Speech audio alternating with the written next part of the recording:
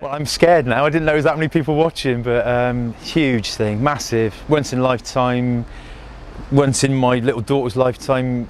It's an honour, it's everything, it's massive. It's just, I'm overwhelmed by the whole thing, to be honest with you, at the moment. It's just incredible. I'm loving every minute of it. I think, I can't wait. I'm really excited now, seeing the torch arrive on Friday night and watching all the people through Cornwall, and just thousands of people. It's really starting to build now myself. I'm really getting excited now.